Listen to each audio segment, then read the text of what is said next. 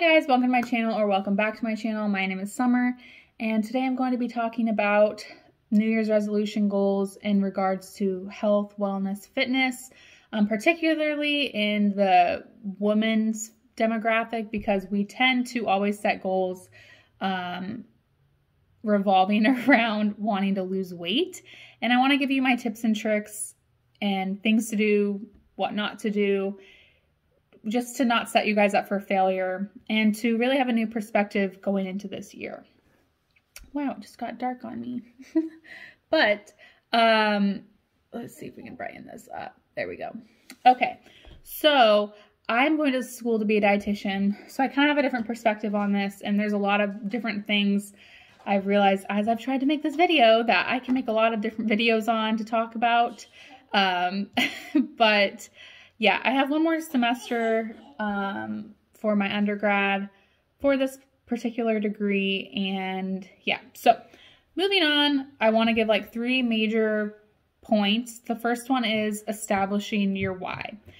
Now, I think this is very important because people who tend to say that they want to lose weight or get toned, whatever, or if they want to gain weight, like, what's the real reason? Because if it's not for, like, a good, deep reason, it's going to be hard for you to stay motivated and determined on those hard days because you just don't have, like, a good enough why to the reason that you're setting this goal.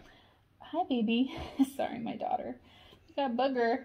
You got a booger. Are you playing? So that's the first thing. The next thing is don't spend your money on anything. Don't spend your money on a program, particularly if you're in like that beginner intermediate phase of your fitness journey, because there should be no reason there should be no reason as to why you're spending any type of money, from supplements to programs, because there's so much free content on the internet, for one. And for 2, supplements are complete BS, and I just don't think that they're necessary. That's a different topic for a different day. But even if there are ones that are 100% regulated, which is not the fact, even if there were ones like that, that had research studies to back whatever health claims that they do have, or nutrient claims, they're meant to supplement your diet. So there's so many things that we can do and be more consistent of, from the gym to our diet, to our sleep, like to our overall well-being, that can help you reach those goals for free before you try to spend money on something. So it's just not worth it. Don't spend money on any type of program or coach because, again, free content on the internet. Do your research. Keep things simple. Like, it's basic. You know, we all know we need to be more active, and we all know to eat more clean, in the sense of eat less junk food and just live more of a balanced lifestyle, whatever that looks like for you. So again, first thing, what's your why? Dig deep into what that is, because in a goal, there's going to be times of adversity. And if you don't have a good why as to why you are challenging yourself, you're not going to be able to stay consistent on those hard days. Second tip, don't spend any money on any of these things because it's not necessary in this day and age, and we can do things for free. I say it for the beginner intermediate because when you do get to the more advanced, like, it's good to have an outside person, the right person, to give you those knowledge and the knowledge and feedback that is potentially necessary to kind of let you have the backseat. Like, if you're an athlete, you're obviously advanced, and it's good to pay for someone else's services so you don't have to worry about those things.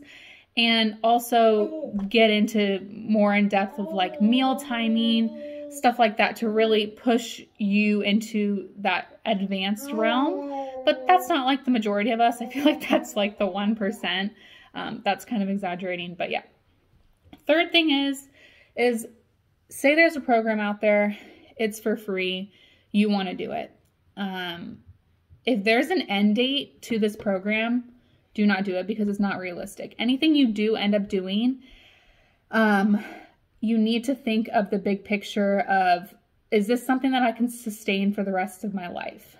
Do you want to weigh food for the rest of your life and count your macros? Probably not. So I don't think that that's a good road to go down. Again, everybody's different, but that's just me personally. Do you want to cut out a certain food group for the rest of your life? Probably not. So X that diet out. Don't even choose to do it, because not only is it very discouraging when you fail, because these diets are so extreme and not meant for sustainability, but also it's just not good for you, and you don't need to cut out food groups, because we just need to learn to live a balanced lifestyle. And meaning, you know, we can still eat everything. Everything is good in moderation, and yeah, we don't need to cut things out. That's just baloney. And with that too, having these end dates to these extreme diets. So say you do have really good discipline and you are able to cut out a food group at the end of this diet that you do, what happens after that? It was so extreme. That's why we, you know, at the end of it, then we're going to have all this yo-yo dieting. You're going to gain this weight back, and you're, again, just going to feel bad about yourself. Like, don't set yourself up for failure, because it's not your fault. It's what you're trying to do. You know, it's that program's fault, because it's setting you up to not even win. And we all want to be winners. We all want to feel good about ourselves. So yeah, again, first thing, what's your why? Find a good why. Find a good goal. Set a goal that is realistic. Don't do something too lofty. You want to do something that, you know, you can hit that goal, feel good about yourself, and then reevaluate and move on to the next step, to better yourself even more.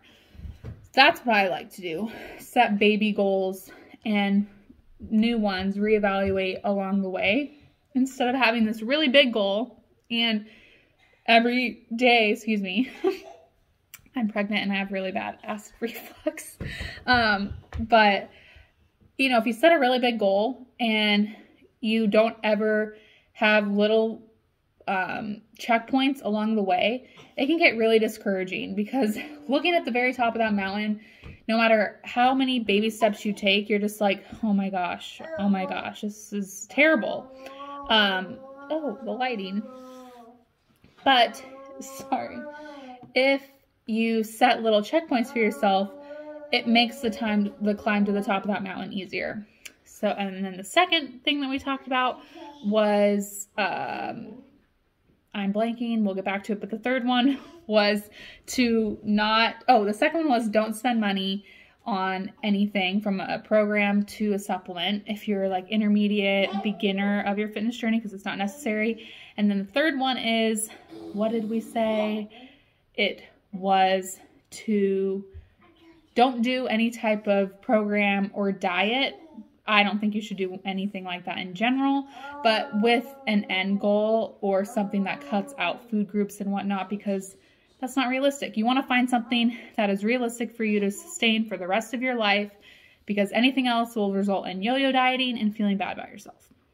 So that is the video. I'm glad I finally got it, because I've had so many takes on this. And yeah, I am planning on trying to upload as much as I can. As I mentioned, I'm pregnant again, woohoo, with baby number 2, if you made it this far, in March. So yeah, I have just been really busy, not feeling the best, and I did school all last semester, blah blah blah. I'm gonna make a different video about this, but yeah, this channel is really gonna be focused on health, wellness, fitness, and mom life. So my next video is probably gonna be about some mom tips, stuff like that. So anyway, I hope you guys are doing great. I hope this video helps you. Hopefully you can reevaluate whatever goals you do have, because more than likely the fitness industry got you and you're paying for something, or you're doing something that you probably shouldn't be doing because it's not realistic for you. And we want you to succeed, because, you know, we all want to be happy and win in life. All right. Have a good rest of your day, and I'll catch you in the next one.